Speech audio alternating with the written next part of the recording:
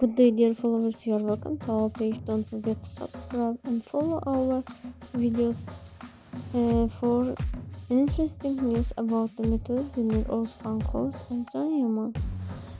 Yesterday, Demet Özdemir shared a new post on her Instagram profile. The interesting fact is that Demet Özdemir shared her photo with her mother-in-law, the mother of Ozkan Koç.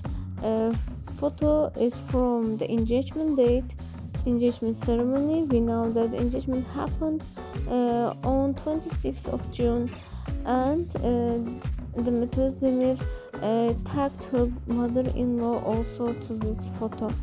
After a while, she shared a new photo also with her own mother and put a heart note to this.